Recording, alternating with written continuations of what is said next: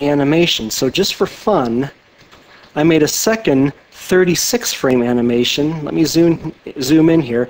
This is from that, just an animation from that creepy puppet from the Saw movies. I'm sure you recognize this, but I ripped this from like a YouTube video, made a looping 36 frame animation, and it's arranged, you'll see, in a 6x6 grid.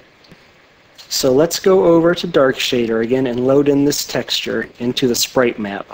This TV old Saw, I'm calling it I. That's the name of the texture.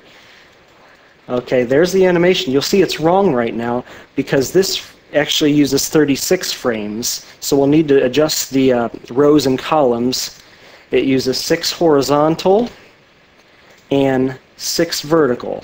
Now it displays right on the screen. Isn't that cool? Now you get this creepy Saw puppet animation. Let's lower the darkness for fun. That would be really creepy in one of your game levels. But you see, you have full control over this. Now, this also is set up to play at 15 frames per second. But like I said, you can change that any way you want.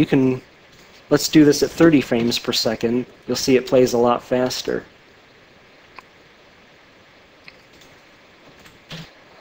So really cool. Now, let me just show you a couple other things you can do with this shader. I'm going to load in a new model, the newer TV model. And here is its diffuse texture. I'm going to load that in. Let's raise the brightness up. And I'm going to load in its own static animation. It doesn't match up right because we need to change this also uses a 4x4 sprite texture, so 4 rows and 4 columns. Now if I zoom in here, you'll see it also has a blinking LED light. Now how did I do that? Well, this works just like a sprite animation. You'll see I lower it and it still blinks. Let's go over to Photoshop here and look at this animation here. Now hopefully if I zoom in, you can see this. You'll see on 4 of the frames I have the LED on. For the next 4 frames, it's off. For the next 4, it's on again. And for the next 4, it's off. And that plays on top of the static animation for that texture. Let's just take another look. There it's on, there it's off. So the effect you get is a blinking light. So that's really cool too. You can do all kinds of stuff with this shader. Okay, now let's do another one. Let's load in this standby animation, like after a station has gone off the air, they play a standby signal. Now that's playing a little too fast for me. Let's lower the frames per second.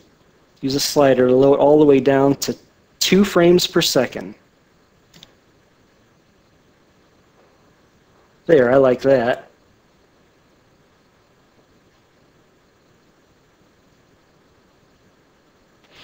Now you'll see for this one, there's no blinking LED. I just leave it on the whole time.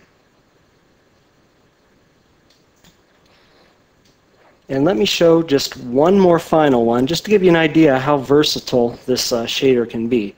For this one, I'm going to simulate the appearance of a security monitor. So let's load in this new texture here. And for this particular texture, it only uses 4 frames of animation. So we want to change the rows and columns to a 2x2 grid. Now let's lower the frame rate here. You'll see it's flipping through different screenshots I've captured for my Metro Theater model pack to kind of give the illusion that this is a security monitor showing different views of the level. It's going too fast for what I like right now. Let's lower this frames per second to something really low, 0.25, less than 1. That means that's a quarter of a second. That means it's only going to change frames every 4 seconds. So in your level, it kind of looks like a security monitor. It's flipping through different cameras. And all I did was take some different screenshots of the level and here's the texture layout. I arranged it in a 2x2 grid. Each one follows the UV layout of the TV model, which is right here. So you'll see that each grid, the animation is only shown on the TV screen. It corresponds to the UV layout of the model.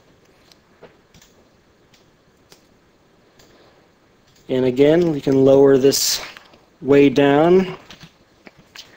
You'll see the TV darkens, but the screen does not. It still displays as if it's an illuminated TV screen along with the LED. I don't have it blinking in this case, I just have it on for all 4 frames. So you can zoom in, you see I've got the LED showing on for all 4 frames. So it's a really neat shader that you can do a ton of stuff with this. Not only for television screens, but you could use it for blinking lights. You could have like a flashing warning sign, or just display animations on your model. Now when you're ready to export the shader, these settings will be saved. So when you have your model loaded in, you have the texture how you want it, and you have all these settings what you want, or how you like it, you can go to File, Export Object Shader, and place it in your effect bank in FPS Creator. Now in this case, I'm putting it in a folder named PS20 for Pixel Shader 2.0, Entities, Dynamic, and I'm going to give this a name here called Diffuse Sprite Atlas 2x2. So that tells me what the shader is, and it's using a 2x2 grid to animate it. It just helps me so I can use this shader for other models that might use these same settings. And one other thing I'll mention is that I put the folder structure this way, Entities Dynamic, because this shader is set up to use on dynamic entities. It won't work with static entities. I just did that for ease of use. It's a little easier to set up a shader for use with a dynamic entity than a static one. But this will work just fine as static. You can set it to immobile and it will pick up the color and intensity of the lights you place in your level and display this animation. So I'm going to stop the screen capture right now and then pop on over to FPS Creator and show you how these effects look in an actual level. Okay, here we are in FPS Creator. I've just made a simple room, the movie projector, and here are our television screens. Here on the right is the new TV with the static and the blinking LED light. Next to it is the security monitor that changes frames every 4 seconds. Right here is the older TV with the creepy saw puppet.